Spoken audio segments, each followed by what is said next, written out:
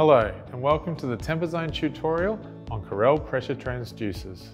3 different types of transducers are used on TemperZone equipment to accurately read system pressures. A 0 to 17.5 bar suction transducer is used with UC6 printed circuit boards.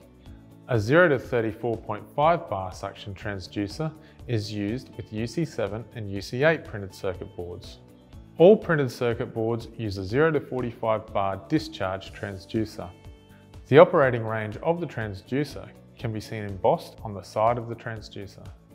A pressure transducer should not be mistaken for a pressure switch. Pressure transducers use a diaphragm that deflects under pressure.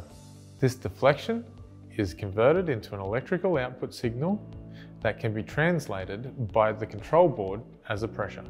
A 5-volt DC signal is supplied by the unit controller on the black wire. As the diaphragm deflects, the transduction element affects the 5-volt DC signal and sends a variable voltage out on the white wire, which is translated by the unit controller as a pressure. The green wire is used as a ground reference for the 5-volt DC signal. The pressure transducer readings can be viewed on the UC8 controller by pressing the SW3 push button. Refer to the instruction sheet supplied on the electrical panel of your TemperZone unit on the operation of the push button. When troubleshooting a faulty transducer, first check the transducer terminals by unplugging the transducer lead. Oil and dust residue can affect the transducer voltage output. Use contact cleaner to ensure electrical contacts are clean. Physically check transducer leads for damage. Ensure that the transducer leads are plugged into the correct location and make sure that the connections are tight and secure.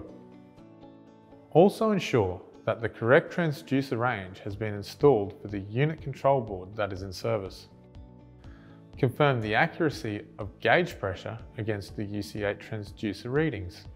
With the unit controller energized, check for a 5-volt DC power supply to the transducer on the green and black wire at the transducer lead.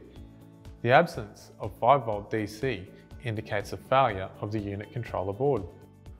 Once 5-volt DC power supply is confirmed, test between the white and green wire to measure the transducer voltage output. Cross-reference this voltage to pressure on the transducer voltage table supplied in the latest version 8 of the TemperZone service training manual. The pressure referenced can be checked against the gauge readings to confirm the accuracy of the transducer. If a transducer is found to be inaccurate, swap the transducer leads on the high pressure transducer and the low pressure transducer just in case there is a high resistance on the lead. If this is true, the inaccurate reading will change to the other transducer. Transducers are manufactured with a Schrader depressor and fitted to a Schrader valve. This means that you do not need to reclaim the refrigerant charge when you replace your transducer. Remove the transducer lead and make sure you use 2 spanners when disconnecting and installing. There is no need to add a copper washer or thread sealant when installing, as the brass sealing faces on the Schrader stem and the transducer will be sufficient. Bubble test for gas leaks after fitment.